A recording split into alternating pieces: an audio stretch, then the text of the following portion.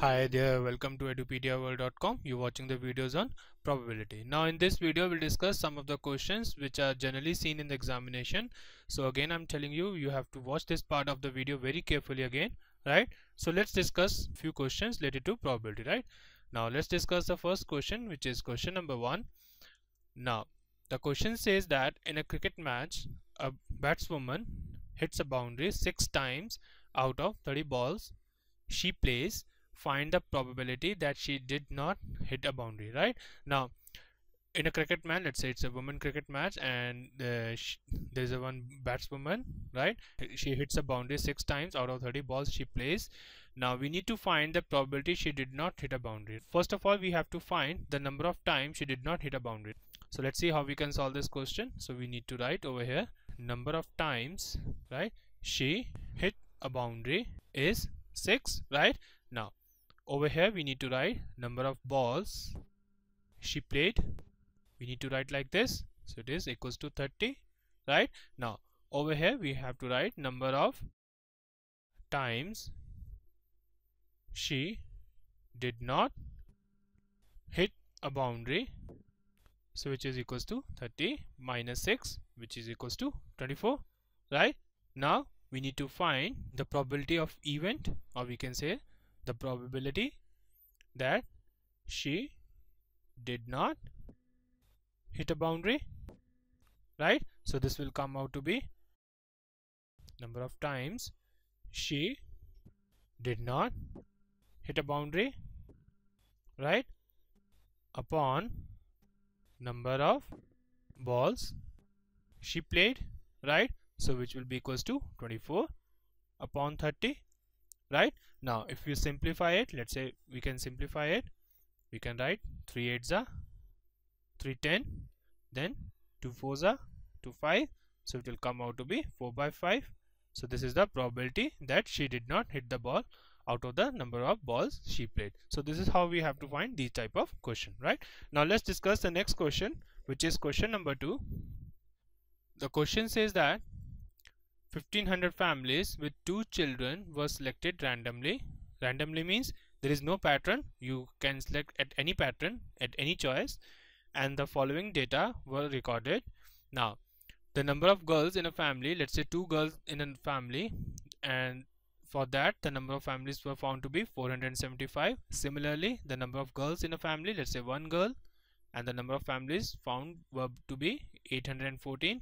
0 girls, corresponding there are 211 families. Now we need to compute the probability of a family chosen at random having 2 girls, 1 girl and no girl, right?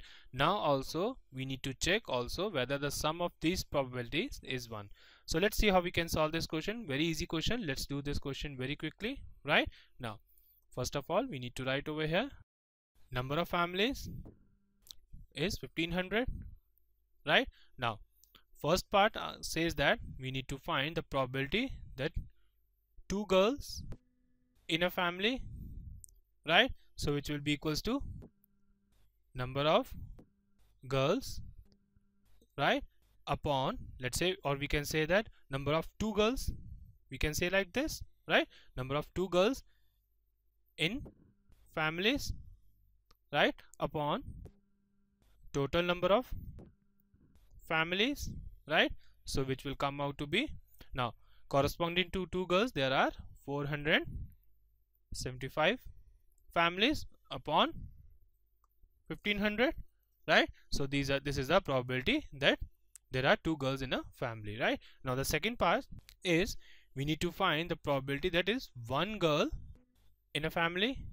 So similarly we need to divide this by, let's say we can write like this, number of families where 1 girl, right, upon total number of families, right? So this will come out to be, again you can write it over here, it will be 814 upon 1500, right? Now the next part says that there is no girl, so we can write it over here, the probability no girl in a family, right? So let's say this is the third part.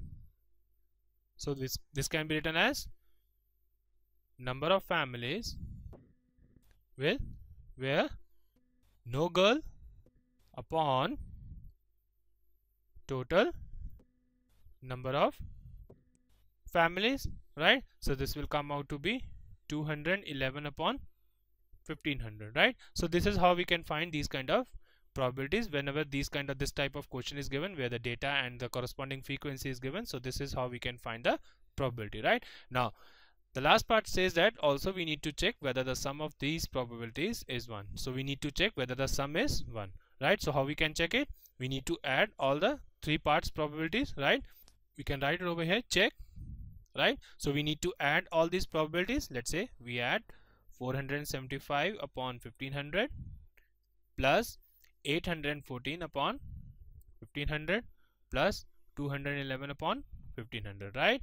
So then we need to take 1500 as LCM, so we add them, right? Now if you can see properly, when you add them it will come out to be 1500 upon 1500, right? So when you cancel it, it will come out to be 1. So this means the probabilities of all these 3 events is equals to 1. So this is how we have to solve these type of question, right? Now let's move on to the next question. Now the question says that 3 coins are tossed simultaneously 200 times, right? So there are 3 coins, they are tossed simultaneously 200 times with the following frequency of different outcomes. So these were the different outcomes. Let's say 3 heads were coming out of has a frequency of 23, 2 heads has a frequency of 72, 1 head has a frequency of 77, and no head has a frequency of 28. Now if the 3 coins are simultaneously tossed again, then we need to compute the probability of 2 heads coming up.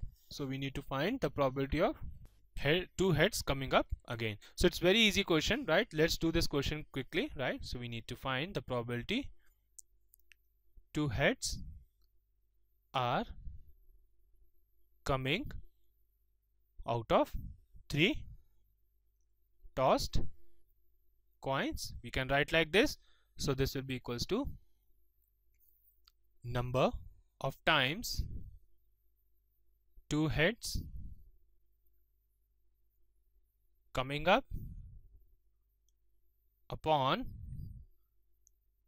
total number of times the coin is tossed, right? So you need to remember in probability or statistics, whenever we are doing the questions related to probability or statistics, we need to be very careful what we are writing, because it's actually what we are trying to express, that's actually a probability, right? So you have to be very careful what we are writing, what we want to write, and what we are finding. There has to be exact match between them, right? So this will come out to be 28.